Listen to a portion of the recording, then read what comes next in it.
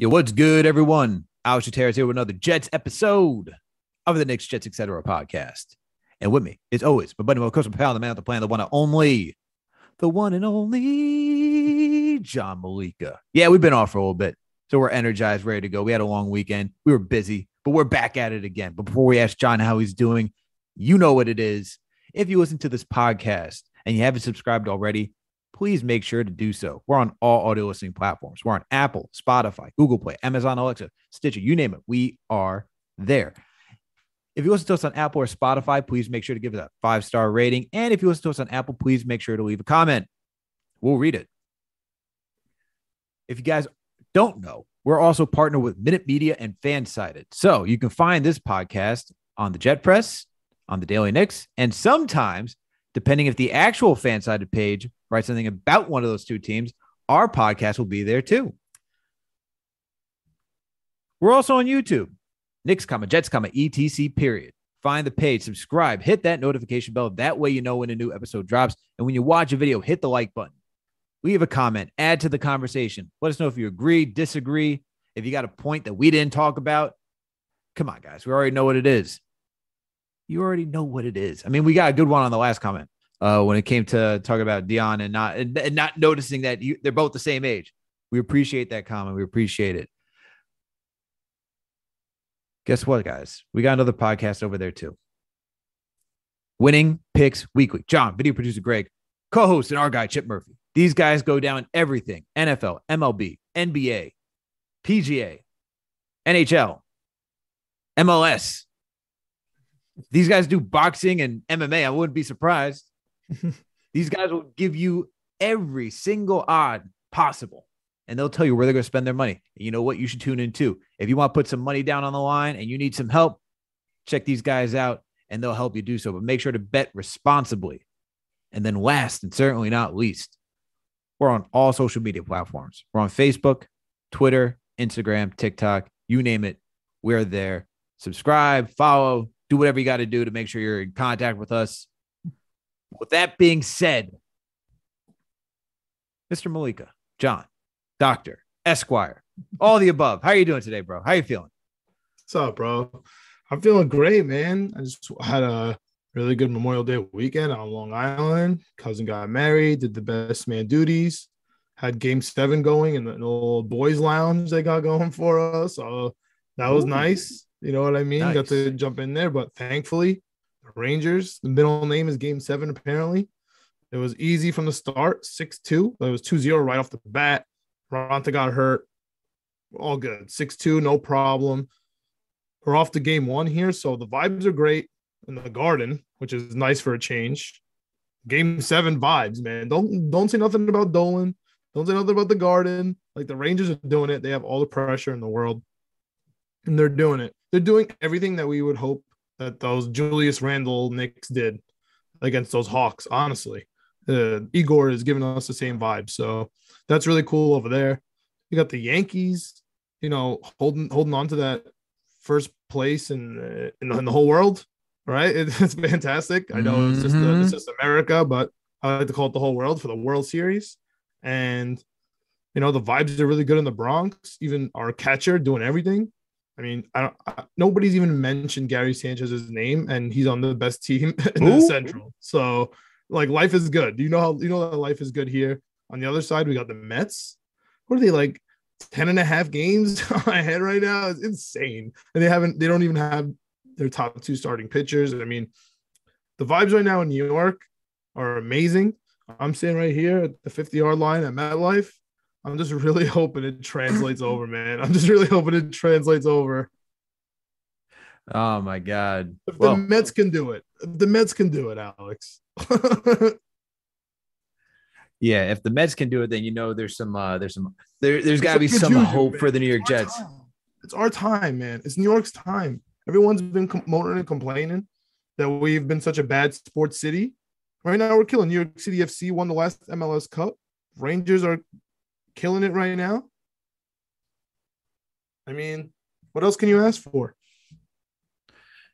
Hey, man, there's not much else you can ask for. New York is vibing right now. We got everything going well, whether it's Yankees, Mets, Rangers. Islanders couldn't do it, but it's all good. The Knicks gotta Very gotta good. be on the huh? It's not only all good, it's very good. That's like saying, oh, the Nets, they're out. Who? I don't know Exactly. who you're That's the talking about. Islanders, bro.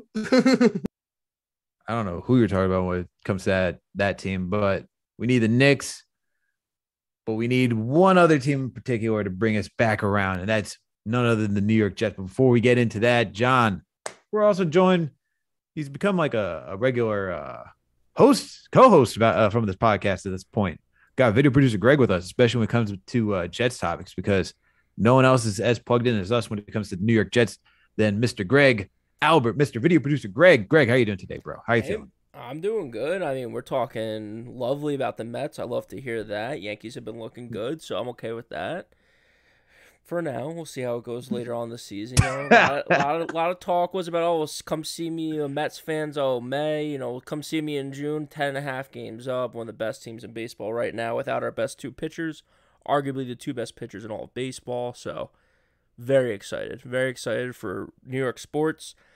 And to John's point, I just hope it translates. We see Jets guys at the Mets games, at the Rangers games, getting the vibes in, enjoying themselves. I haven't seen anyone at the Yankees games, but I'm sure they're there. I'm sure you guys have seen them there. So they're just showing love, and hopefully they're just picking up that good energy, those good vibes at New York sports, how great New York sports fans can be when you're winning.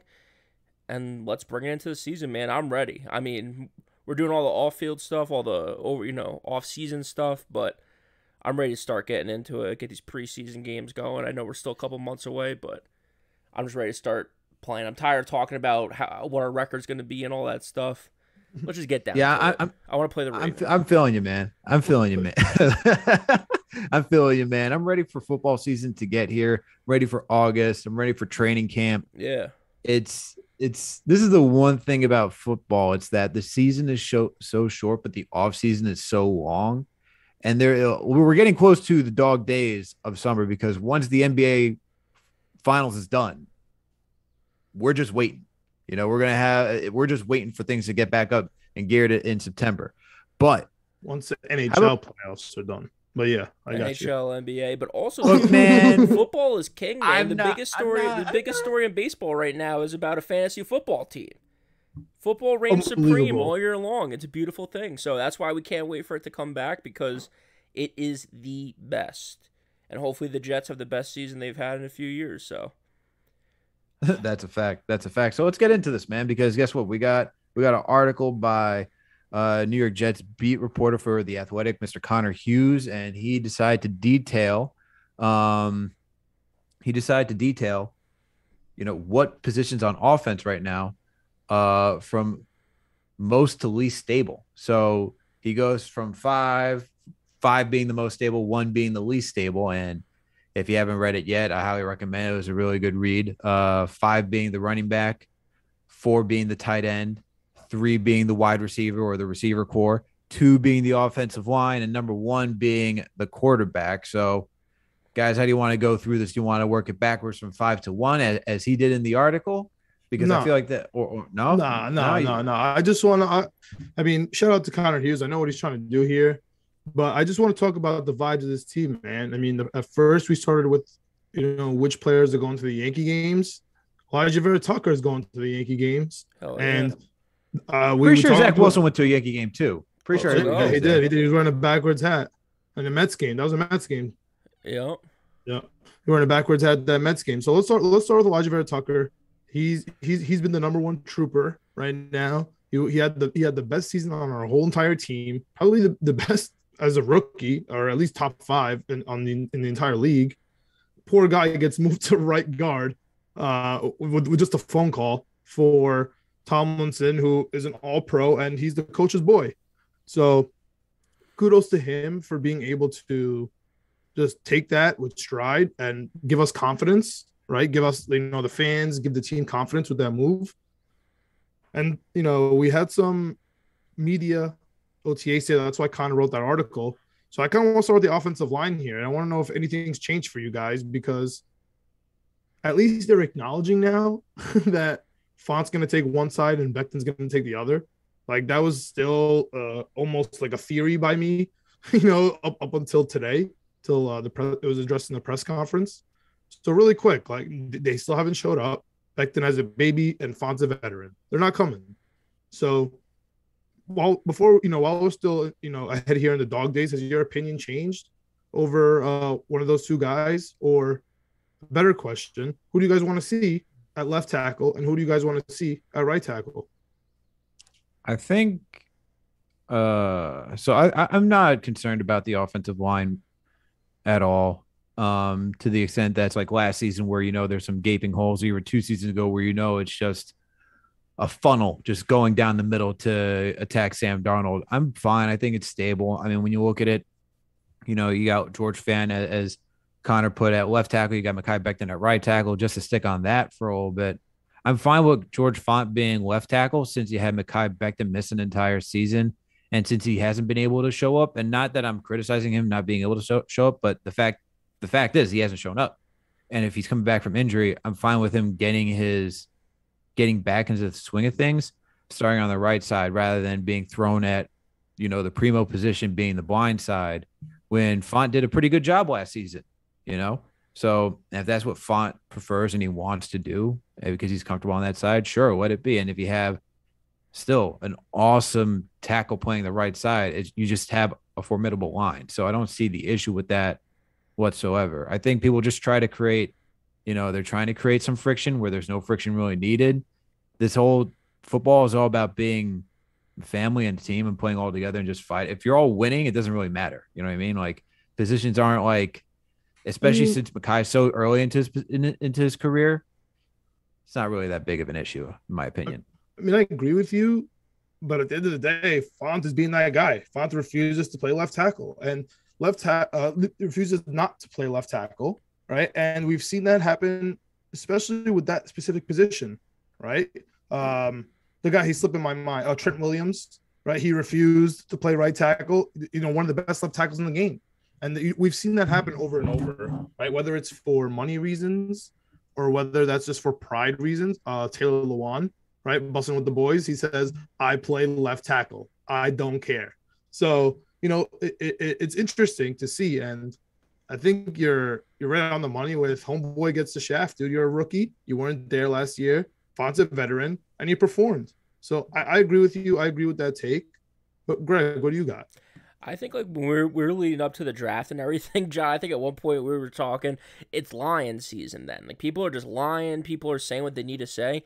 I feel like this time of the season is story season. Like people just need to come up with stories. They need to come up with narratives. Dude, Font's gonna play left. He played well. He's a veteran. Becton might take 6 weeks, 10 weeks to come back and be exactly who he was 2 years ago. You just don't know with the type of injury he had, the type of time he's missed, and not being around to start the season, or to start the off season. So again, I think it's kind of a non-story. I think it's completely fine. The thing that did kind of stick out to me is I was feeling good about the offensive line until I read the article, but I think to the point about stability, it's like if we lose one of these guys to injury, which is probably going to happen at some point during the season because it's football and it's violent, someone's going to get hurt or banged up. Do we have enough depth at all the offensive line positions to feel comfortable about that? I feel like we have some decent depth at tight end now. We have some decent depth at wide receiver now. So that's where I get the consistency thing, or that's where it kind of I get where he comes in and ranks him number 2. Going into reading the article, I thought it was probably going to be, one of the least concerning positions groups we have, but yeah, I'm a little concerned if one of these guys get banged up. Our backup guards are definitely tough. Like we got Dan Feeney and then a bunch of nobodies that we never heard of. Like Nate Herbig from the Eagles. He's a name at least. But like the tackles for the first time, I'm actually comfortable with. At least that's a step forward, right? We got Max Mitchell, the guy we drafted. We got Connor McDermott, touchdown king. We got Chuma Idoga, who isn't fantastic, but he's our guy from USC. We drafted him. He's been okay. He was not amazing, but I'm at least okay with the tackles, the center position, and the guard position. I'm a little bit worried about it, but I kind of agree there. But let's jump to number 1, and it's honestly Alex's favorite position on this team. It's what he's most excited about, and that's the wide receivers, man. But at this time, we're kind of looking. You're talking about story season, Greg. It's Denzel Mims story season. Right? like it's as if it's recycled from last year. This year, the story is he's doing better. Salah said he's miles ahead of what he was last year. But let's take it a step further, right? So we got Corey Davis, Garrett Wilson, Elijah Moore, Braxton Berrios. Those are the top four. Then it gets dicey. We got Jeff Smith, who we praise from time to time, but he's still Jeff Smith, right? We got Denzel Mims. We got DJ Montgomery, who is always on that kind of roster line. And we got Tariq Black, who did he get a touchdown for us last year? I don't know. No, I don't think so. Doesn't ring a bell. I feel like he had a big play. Maybe with San Francisco. It's just off the top of my head. But what are you guys' thoughts on Denzel Mims' story season and the wide receiver life? What we got going on here? Because at the end of the day, it's about Zach Wilson. It's about the wide receivers. We cry and cry and cry all year about how any wide receiver that touches a trading block, if he's not on the Jets, it's a failure. Everything's over. The dream is dead. We're not going to go anywhere. We drafted the top 10 wide receiver. We re-signed our guy who finally did well. Like, what are your guys' thoughts on the wide receiver depth? I mean, I'm fine with the wide receiver depth.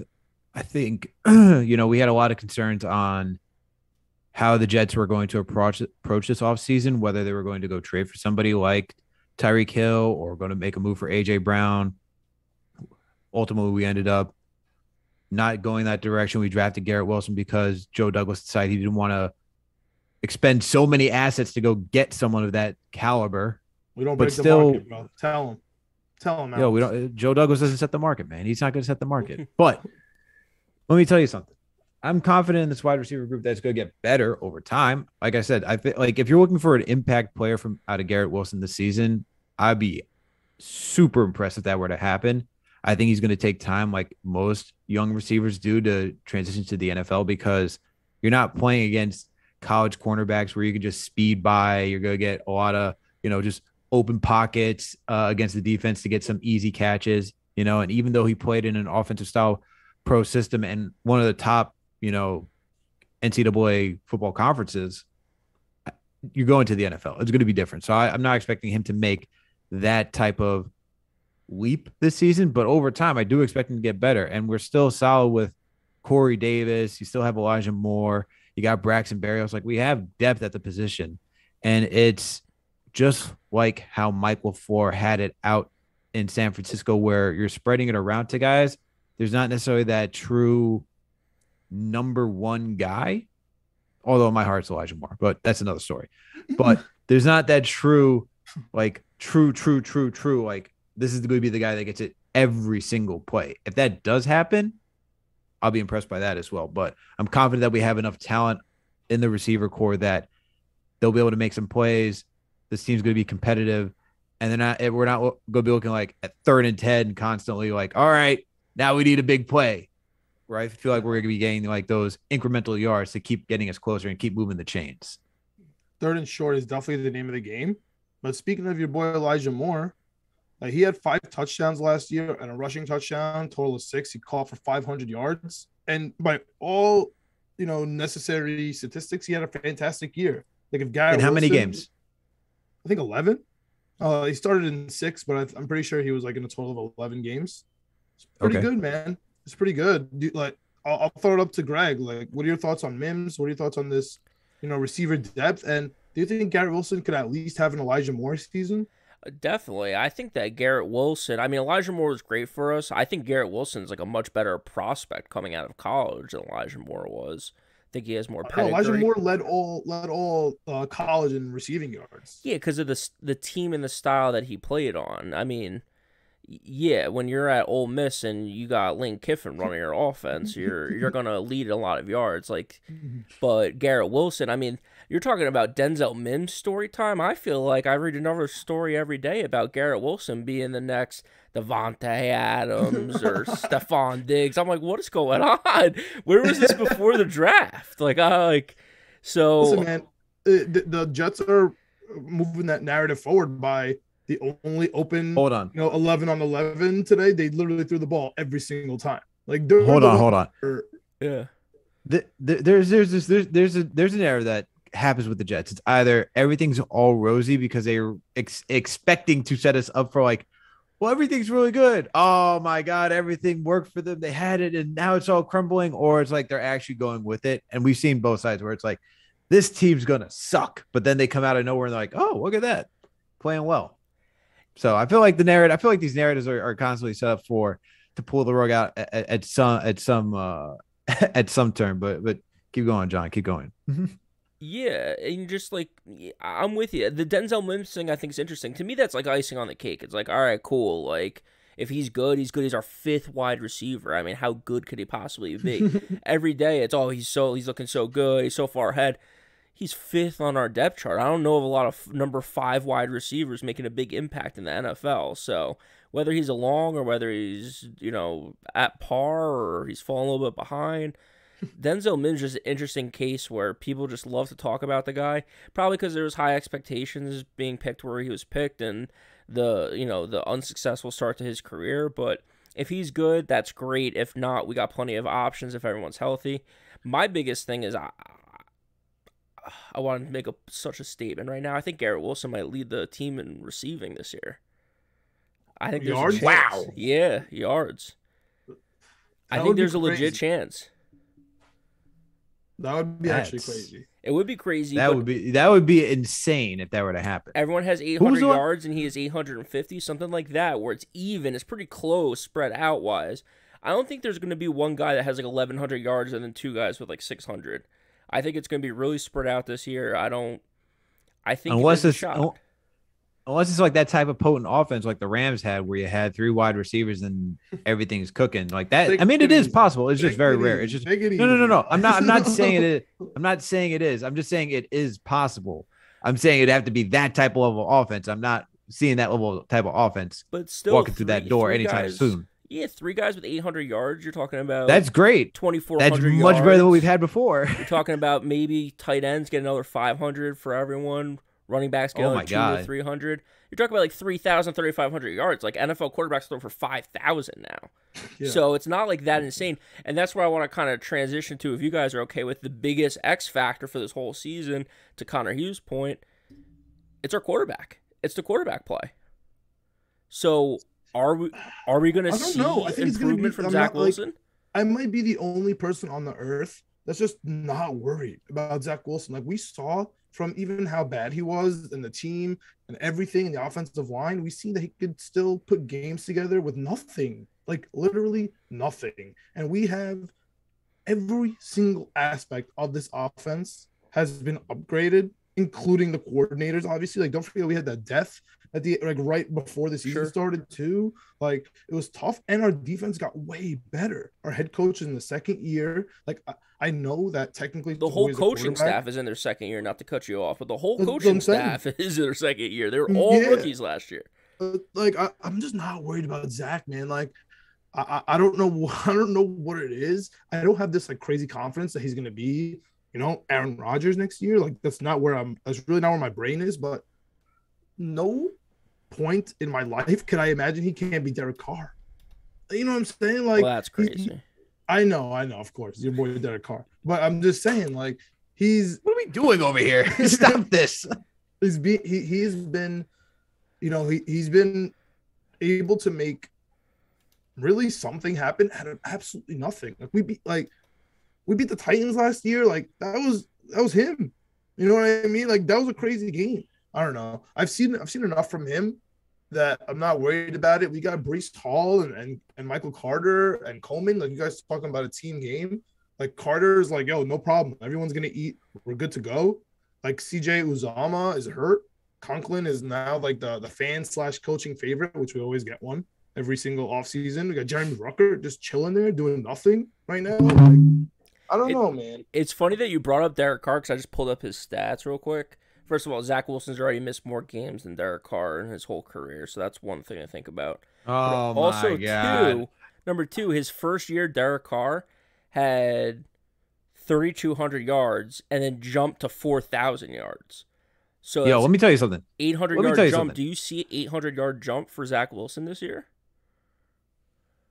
Let me tell you something. Yeah, let's hear it out. I got this is as it gets down to Derek Carr, because this is the Knicks Jets Etc. podcast, and we are known for going off the rails for a little bit from time to time.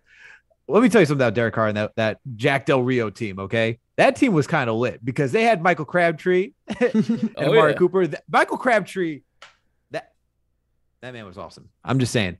I don't know what happened to Derek Carr in that offense. They went downhill, but I think Zach Wilson can be at minimum a Derek Carr type of player. I think he can. I agree with John. I think he can be. I think you look at what he had to work with last season and offensively, right? You didn't have a line. The line got better, and he got better offensive play when we got LDT halfway through the season. Okay? Sure, he had all of his wide receivers cycling through the end of the season, but still somehow looked competent. You're looking at a quarterback that was overthinking the game and wasn't really ready. I think he's going to get comfortable in this season and really just play a simple game to his style and get back on track where he should have been last season.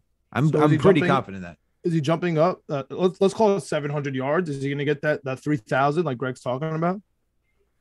So what did he have last season? He had 2,000 what? He had 2,300. Yeah, he can get 3,000 this season. I think he can get 3,000. I mean, if you're projecting that all of our guys can get, if you think all of our wide receivers too, only 13 games. Yeah, he missed 4. It's also, that's the other thing too. But also, if you think that our wide receivers can average like around 800 apiece, plus another 500 for the tight ends, like I don't see how you're not getting there. Like that legit takes you to that mark. So, yeah. And the fact that he missed games last season, as you guys pointed out, I think Zach Wilson could do that. But just because you throw 3,000 yards, you have to be winning games. That's the most important part. Like, are you winning games? And is it looking – I don't need to see the ball, like, be the prettiest spiral, but is it pretty in the sense where it's like, oh, it's not some just miraculous lucky pass again? Is it actually precise passes? Is it, like, reading the defense, finding the holes in the zone if it is a zone? Is it finding the open receiver in man coverage? That's the type of stuff that we got to see from Zach Wilson this season. I think he can do that. You know, he's looking good from OTAs. We're hearing what the reporters are saying, and they're giving him glowing reviews right now. And you know what? We kind of should have we should have seen last season coming, because the beat reporters were being honest too about Zach Wilson. They're like, it was kind of rough. Today was a better day. It was kind of rough. Today was a better. Like, that's kind of how DJ, Connor, and all of them went. Even Rich are like that. It legit. They gave you that play-by-play. So if you're following him right now and you're hearing all the good, like mostly good days from Zach, I think we can enter this season with higher and realistic expectations that Zach Wilson's going to be a better quarterback.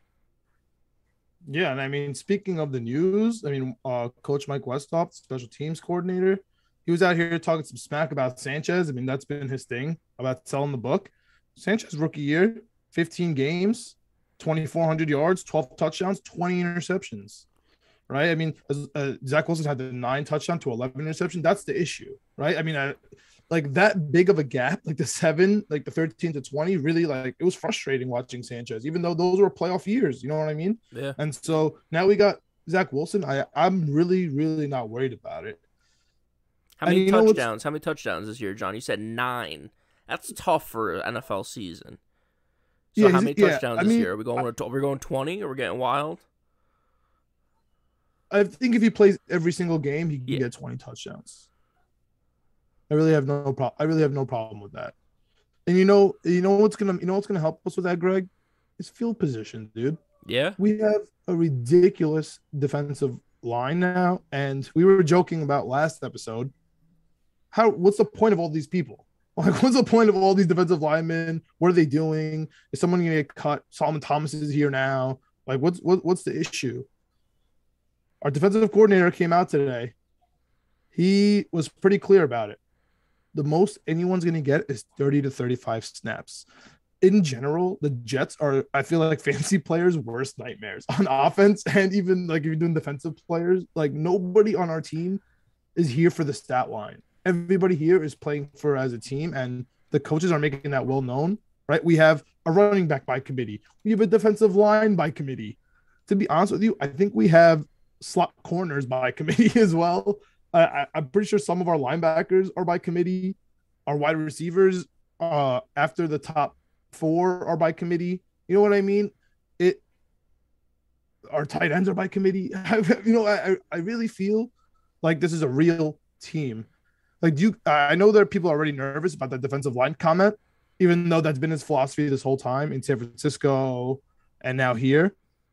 And honestly, in Seattle, even Michael Bennett wasn't getting every snap.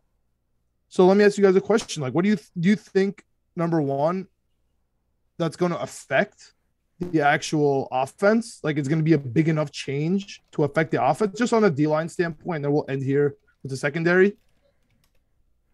And secondly, how do you feel about this 30 to 35 snap thing? Like, we're not going to have the top sack leader. Like, we're just not going to have, we're not going to have that guy. Like, unless it's, an unbelievable season, but everybody's looking to get like those 6 sacks, 5 sacks, like a bunch of 6 sacks, a bunch of 7 sack guys instead of one guy with 15. You know what I mean?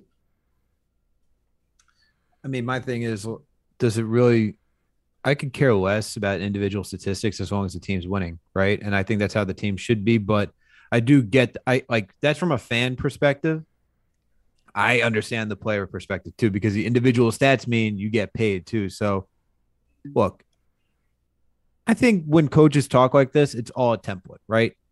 It's a template, and they're not going to be a hard, fast, steady rule. Like, all right, 30 snaps, that's it. Next guy, that's it. Like they're not going to be calculating to make sure everyone gets exactly that many snaps, whether it's between 30, 35. If someone's got it going, they're staying in. I'm telling you that right now. But I think there is some sort of baseline. I don't know. I legitimately think that's why people have a problem with it. Because it's like, dude, we have all these players, but honestly, man, I do think it's going to be constantly moving around. And think about it, like, for sure, but I don't think it's going to be so I don't think it's going to be as cookie cutter as they're making it seem, though. I like, no one's going to be calculating, this is how much you're going to get, this is how much you're going to get, this is how much you're going to get. Like, I don't see that happening, because you also have to have a feel for the game too, right? We watch enough sports where we see players who are having it, and then when we see coaches pull somebody and put somebody else in, you're like, what are you doing? That guy had it going. So if let's just say Jermaine Johnson has it going, he's going to stay in because he has it going, and he should. Same thing with Carl Lawson. If he has it going, you leave that man in.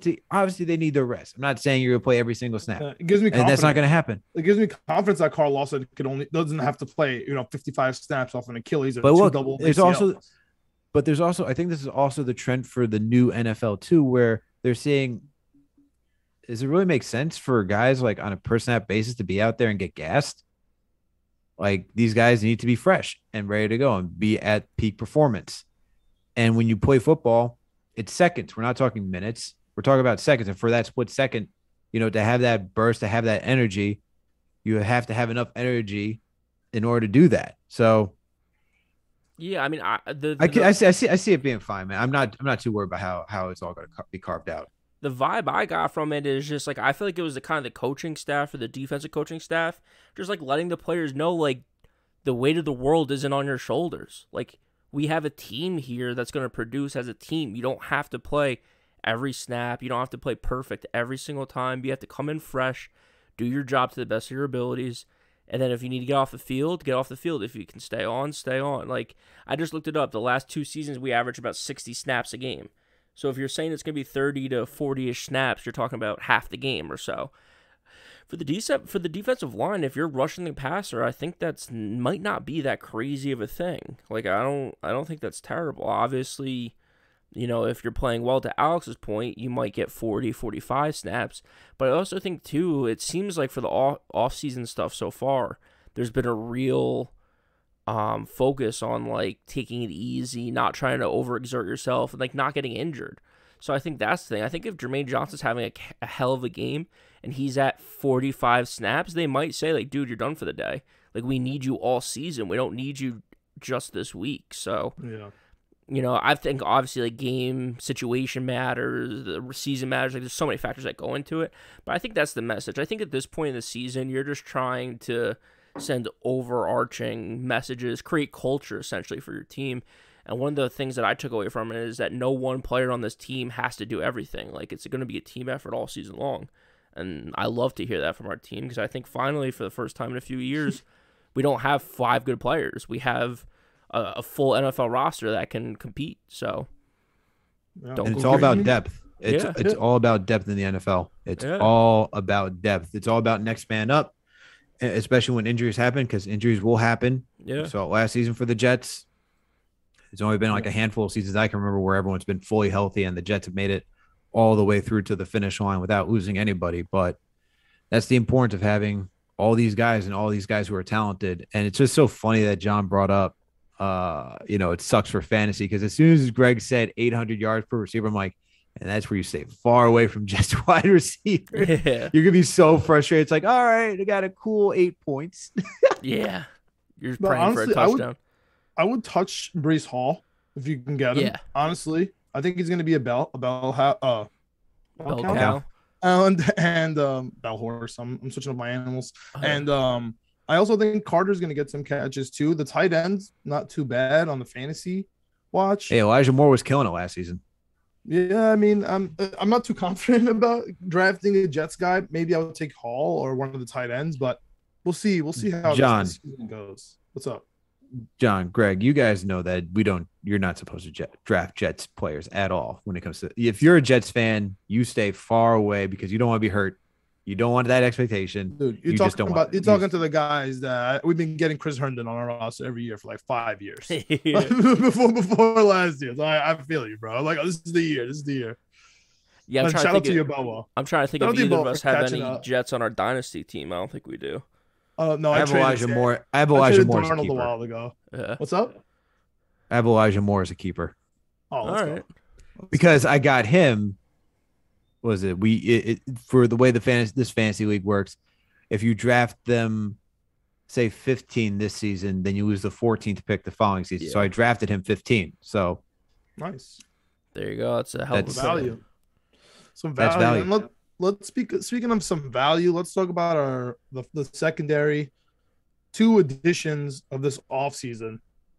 Finally, some good offseason signings. I mean, fingers crossed by Joe Douglas. He's been really having a hard time, if we have to be critical in that aspect of his game. And that's the free agency signings. We got DJ Reed coming from Seattle. He made a nice little comment today that Jamal Adams told him it was all love in Seattle, which I thought was hilarious. And then we got Jordan Whitehead, man, strong safety, who is taking Jamal Adams' job. I know our video producer Greg was really happy to point out some news, so I'm going to hold it to him. I'm not even going to drop it before him. Greg, what do you got for us on some Jordan Whitehead stats? I mean, I didn't come out with anything, but PFF, they're pretty reputable, came out with a list and rankings of their safeties.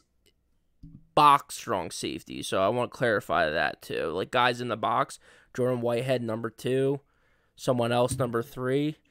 I absolutely love it. I mean, Budda Baker number 1, he's elite, but so is our guy Jordan Whitehead. And like the fact that we can bring in these guys, again, not breaking the bank, not setting the market, but bringing in solid guys to fill a specific need. We needed someone to be that in the box strong safety thumper. Jordan Whitehead's been that on a championship level team. Hopefully he can bring that experience and culture to the Jets. He seems like he's loving it so far. I mean, everyone's just good vibes in New York all around, no matter what team we're talking about right now. So, dude, I love it, man. It's crazy. The hopium is everywhere, bro. Yeah. I mean, how can we not? The Yankees and the Mets, first time since 2006. Like, the Jets finally have a team, finally have a quarterback, finally have a coach, finally have depth. Best draft in our lifetime, all that stuff. We might have even made a free agency signing. Like, who knows? Dude, yeah. It's really crazy how good vibes it is right now, especially when you look at the New York Jets. I mean, even Connor Hughes starts off that article saying, like, how can you not be optimistic about this team? Because truly, how can you not feel optimistic about this team moving forward? It just looks better. It smells better. Like, it's appeasing to the eye test right now, where you just look at I shouldn't say the eye test. It's just on paper. everything looks really good, and it doesn't seem bought. Like we've gone through seasons where it's been bought, where you had. I hate keep going back, but it's like where it's like, remember the days where we're like, oh, are we gonna get Nnamdi Asomugha? And then that same year we get, oh no, but we revamped the offense. We got Plaxico Burress, Derek Mason with Santonio Holmes, and it looked You good on love that paper. Santonio Holmes squad. God, he makes me sick. I mean, Pryor. that was worse. That's not even winning the free agents market, but that's like I'm saying, like on paper it looks good, but you bought it. Yeah. This isn't bought. This is you're drafting these guys. It's smart at additions through free agency without busting the bank, right? Like that's the way you're supposed to build an NFL team. That's the way I like that Joe Douglas is doing it. Because for as long as being a Jets fan, as we all know, we've been buying all of these guys and they've been past their prime. Just like the New York Knicks. You keep buying these guys past their prime and it just keeps blowing up in your face. But now they're actually investing into their future and trying to keep guys on rookie scale, controllable contracts, and build a team, find the right character guys to build a team, right? Because that is the important part. That's the important part that has been missing this entire time. Yeah, so that's all I got for these 11-on-11s. It's kind of slow right now in Jet season. Shout out to Flacco throwing a bomb to Yeboah. Dude, I really hope Yeboah makes this team. I know it's like this, this weird thing I got, but I don't know. Like everyone's on the Mims trade. I'm on the Yeboah trade. Just make it, bro. I don't know. I don't think he's going to because Wesco's here now, but I'm just hoping at least on the practice squad. But there is one thing I want to say because breaking news, and this is sad news, but we have Marion Barber, former Dallas Cowboys running back, passed the age of 38. And I just wanted to give my thoughts and prayers to his friends and family out there because that's a tragic loss, man. At the age of 38, we're losing too many people at young ages and. Man, I remember when he was in the league too, man. It wasn't even that long ago. It was legit not even that long ago. He was close to breaking 1,000 yards so many times. He was legit. He was a legit running back, a solid running back for the Dallas Cowboys while he was there for a short career. Yeah, I agree. And unfortunately, we're getting old, man. This is gonna keep happening. It's like, yo, like we knew that guy. Like, oh, we just saw him play. Like, it's tough. It really does stink. That's the worst part. But keep on a little bit of a lighter note. I'm hyped about John Madden getting the cover of the new Madden, first time since 2000. Like that's gonna be cool. Another guy that passed, and you're like, oh my god, I can't believe Madden. You're like, dude, we're old. Like, yeah, John Madden. So I'm really hyped about that one, especially after a Tom Brady and Patrick Mahomes cover last year. Like, I had to open up my ultimate team and Brady's at 99. I still got to bench him. Like, it's tough out here, bro. It's funny. So I saw that today. I was like, oh, I guess I'm buying Madden this year. I haven't bought Madden since, I don't know, 2016, 2017, I think. Unfortunately, the last time I bought it, Gronk was on the cover. Ugh. Well, that was the last one I had. We need to get a Jet on the cover. Well, if you're a KJE listener, you know that we do an annual Madden giveaway. So let's get that rolling, baby. I'm hyped. Yeah. So make sure to tune in for the next upcoming Madden giveaway. So for all you listeners out there, I mean, man, what was the last, like that's the last Madden I play, and that's the only, like, from time to time I'll throw that back on and play it. I don't even play 2K like that anymore. I used to play 2K. Yeah. These they get you, man. They really do get you. And I'm done. Listen, FIFA's still rocking. FIFA rocks. That's what. Look, man, I actually do need to. I do need to get into FIFA. I do need to get into FIFA. FIFA never stops. 2K during COVID, when everything was shut down, everyone gets their own team. You do like a fantasy draft, and then you don't play the games. You just sim the games, and you manage the teams, and it was electric. It was the most fun I've had playing video games forever. I'm going to do it again. That's what I do in Madden, too. I don't do, like, the Ultimate Team stuff. I mean, stuff's changed, so maybe I will. But I take the Jets. I make moves. I make things happen. I just sim the games. Just try to GM it up. Look, man, I have to be one of the players that can play through it. I remember when you was it the My QB mode. I remember I was a New York Jet. Oh, For that your was own dope. player stuff. That was dope. You can see the whole helmet. Yeah. I That did that was the Eagles year. I remember playing with Westbrook and McNabb, TO until my eyes broke. I did the I made myself a quarterback, and don't worry, we always won the Super Bowl when I ran through the Jets. It's all good. I actually have a screen. I actually have a screenshot where it was with Marquis Sanchez and Braylon Edwards, that team, where I took that team all the way to the Super Bowl. And guess who I had to play in the Super Bowl? The New York Giants. Oh, a different kind of Subway Series. Yeah. Yes, sir. Too bad the Giants stink this year. And last but not least, shout out to Greg Jennings for getting that touch on a broken leg. Shout out to him. Never forget it. It's like a where were you when you saw that type of thing. Like you'll never forget. Best play in history in NFL. Yeah. Greg Jennings. Fuck you, Gumby. That's a classic right there. I now need to go watch that. One of the hardest hitting safeties in the league. I mean, that was all time. That was like Internet 1.0. That was all time. I thought that was like peak comedy at the time. I was like, this is where we're gonna go from here as a society. This is it. Yeah. Him doing the Marshawn Lynch one was comical too. Oh my! I won't say it. Yeah. That was also comical. If you know, now I gotta know. go watch if those again. You know. If you know, you know.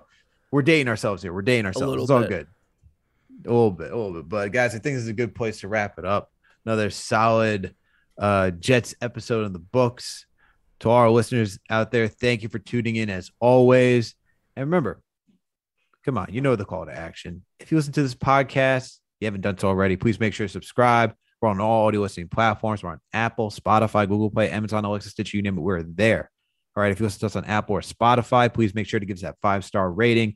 And if you listen to us on Apple, please make sure to leave a comment. We're also partnered with Fanside and Minute Media. You can find this podcast over at the Jet Press, the Daily Knicks, or even the Fansided homepage if they're writing about the Knicks and the Jets as well. We're also on YouTube, Knicks, Jets, etc. Subscribe, hit that notification bell. That way you know when a new episode drops. When you watch a video, hit the like button, leave a comment, add to the conversation. All right, we want to hear your thoughts and opinions too. And while you're also over there, we got another podcast, Winning Picks Weekly. John, video producer Greg, co-host, and our boy Chip Murphy. These guys go down every single sport that you can even imagine. John even starts to get into cricket. No, it's playing. Maybe when it's really slow, but more golf. He said he's doing Aussie football next. Don't worry. So if you want to gamble on Aussie football, this guy's got you. Maybe even some rugby. He may even get you into some rugby. No. Oh, come on, man. If you're not into it, why the hell would I get into it? What are you talking about? Watch rugby, bro. What are you talking about over here? I haven't heard any rugby news. We want me to talk about Rooney? We can talk about Rooney next time. We're closing out here. I won't get into Rooney right now. All right. And then last and certainly not least, please make sure to follow us on all social media platforms. We're on Facebook, Twitter, Instagram, TikTok, you name it. We are there. Thank you, everyone, for tuning in for another Jets episode of the Knicks, Jets, etc. podcast. We out. Let's go Jets. Let's go Rangers. Let's go Yankees. I guess the Mets can come.